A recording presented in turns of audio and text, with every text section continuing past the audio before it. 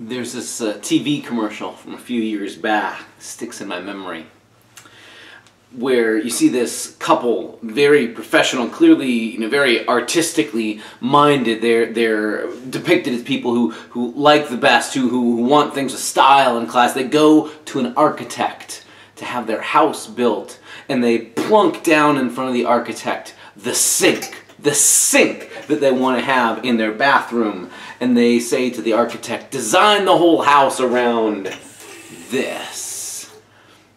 And it stuck in my head because it seems, on the one hand, kind of a silly thing, right? A house should not necessarily be built around a sink. You should, make sure it's got a roof, make sure it's got enough bedrooms. Like, don't design the house based on it's got this sink in it, but it, should accommodate the people who are going to be living in it.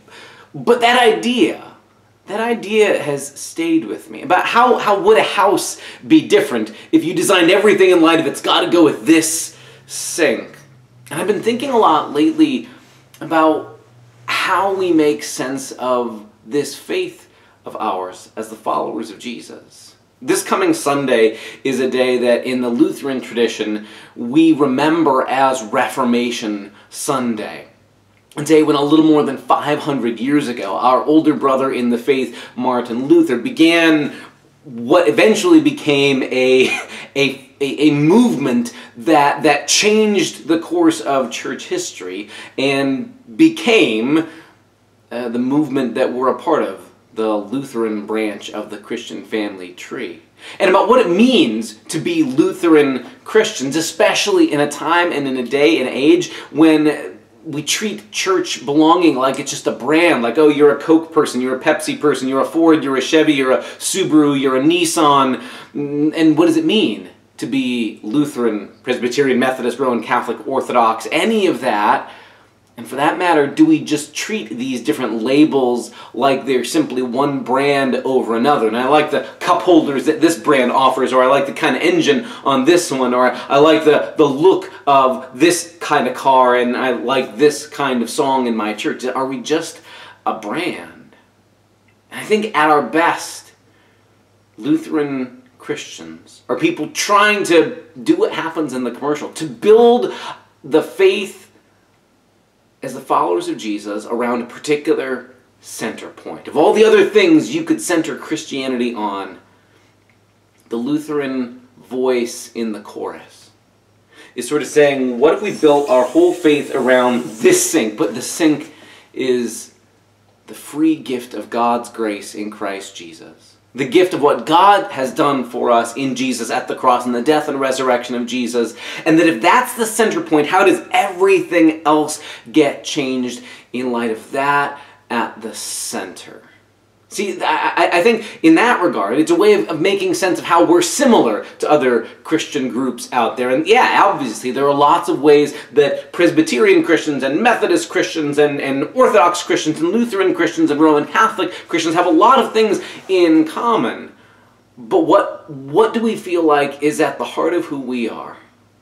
I think for 500 years, Lutheran Christians have been trying, not always well, not always perfectly, but have been trying to be people who say, what if we built the whole house around the good news of God's grace in Jesus? The good news of God's free gift, that God's done it all, and that therefore the whole rest of the house isn't something you have to earn your way into. You're in as a gift of God. Now, how will you live in this household in light of what God's already done as a free gift?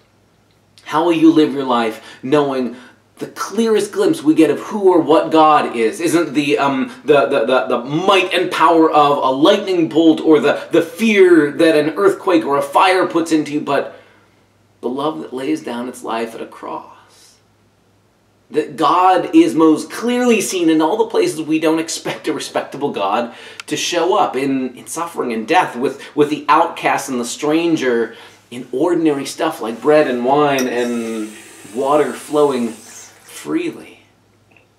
To be a follower of Jesus is, to some degree or another, trying to build your whole life around who this Jesus is. To be a Lutheran Christian is to be a part of a tradition that's been trying to do exactly that, but even centering Jesus on the Jesus that is seen most clearly at the cross. Because man, is it easy to try and remake Jesus over into our likeness as well. Man, is it easy to treat Jesus just like he's our mascot, and whatever other things I want Jesus to stand for, I just slap a cross on or say this is what Jesus backed. Man, that's a way of trying to remake Jesus in our image or to support our agendas. To be a Lutheran Christian, I think, is at our best, at our most honest, is to say we're attempting to build the whole house around this sink, to build the whole way we see the world, the whole way we live out our faith on the center point of God's free gift that claims and saves and redeems and brings us into new community because of what God has done for us in Jesus, rather than us trying to achieve or attempt or accomplish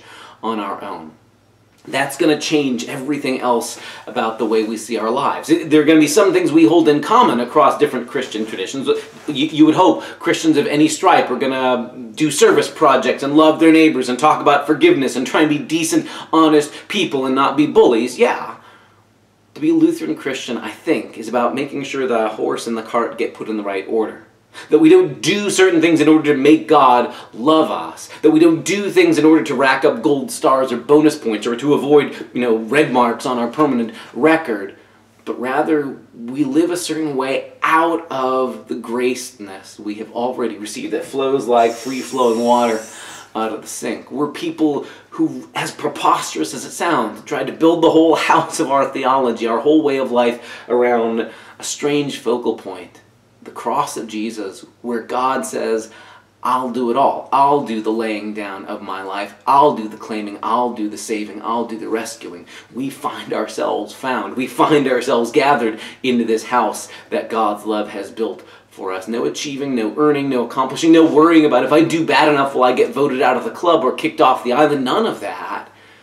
Instead, we're people who dare to live like this center point, the cross of Jesus, the free-flowing gift of grace, really is the heart of everything, and to see everything else through that light. That's what we're about when we gather and worship on Sundays. It affects how we read the Bible together, how we try and live and serve our neighbors, even how we live our daily lives.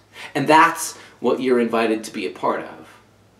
Join us on Sunday when we look again at what it means to be people who are trying to build the whole house around the sink. In other words, who try and see all of our faith in light of this central, surprising good news of God's freely flowing gift of grace in Jesus, beyond our earning or achieving or accomplishing, our goodness or badness even, or even how well we believe, but simply in the goodness of who God is, as God's been shown to us in the cross and resurrection of Jesus. Help us rearrange everything in light of the free gift we've already found there. See you Sunday.